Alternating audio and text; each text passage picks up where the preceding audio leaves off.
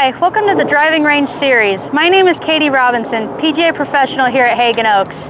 Today is all about practicing the right way, which also starts with how to stretch right on the range too. So the first one I'd like to show all of you is having just a lunge position like this. Get the grip on the ground like this and lightly lunge forward. What this does is it stretches out the calves, so that way if you ever are hitting with a ball above your feet or below your feet, your calves are going to be nice and stretched for that position.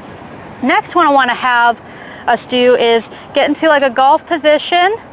Have the grip in the middle of your stance, and for those of you that are right-handed, you want to hold on to the grip with your left hand.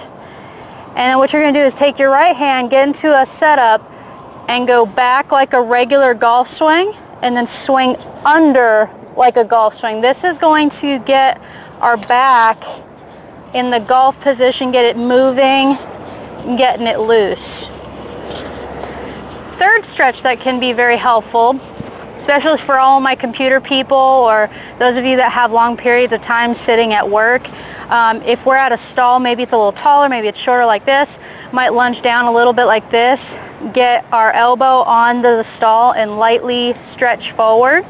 What that's going to do is stretch out these muscles here, allow us to have a flatter back in our setup.